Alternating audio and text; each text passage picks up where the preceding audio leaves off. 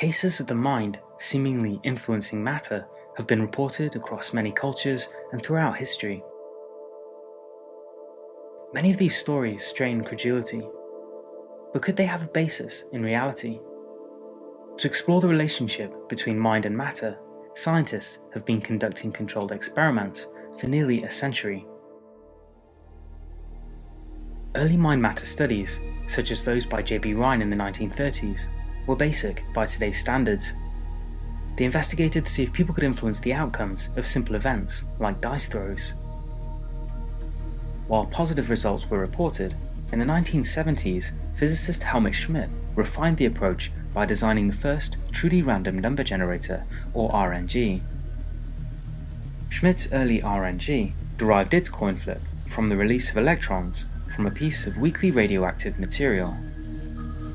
Schmidt found that when participants mentally intended to influence the RNG, its outputs actually changed to go slightly in the direction of their intention. The effect was very small, but overall, it was highly statistically significant. Later experiments, such as those carried out at Princeton's Engineering Anomalies Research Laboratory, confirmed Schmidt's results. When participants intended an RNG to produce more high or low counts, the statistical outputs departed from randomness in accordance with their intentions. Nearly 3 decades of research produced positive evidence of a mind-matter effect associated with odds against chance of greater than 1,000,000,000 to 1. Other experiments, such as those carried out by researchers at the Institute of Noetic Sciences, not only supported earlier findings, they found that changes in mental states and shared emotions also seem to influence RNGs. When researchers took RNGs to events where large groups of people engaged in similar thoughts and emotions, the devices were often seen to depart from their ordinary random behavior.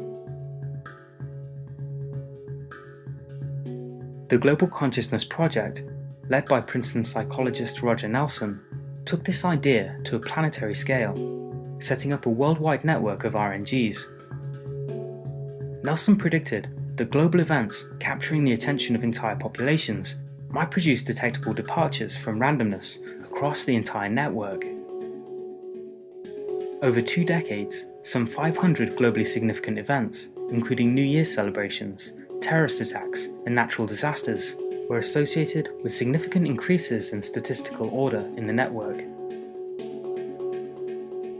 Together, the odds that these results are due to chance are greater than 1,000,000,000 to 1.